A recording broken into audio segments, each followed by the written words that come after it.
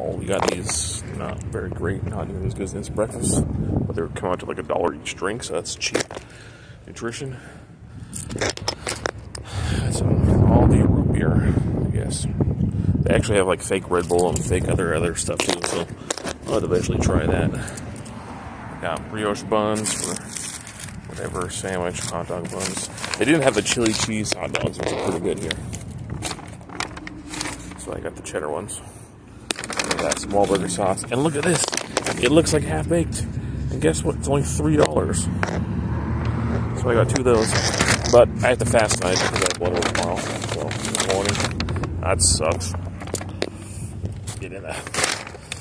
We got Aldi milk, which I probably should have put in the bag. So I don't know where I'm going to put this without a breaking on the way home. Stay, Aldi milk. So this is lactose-free milk. This is a really good brand if you go to Aldi.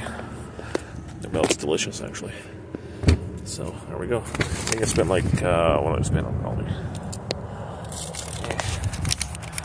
I spent for all that $46.35.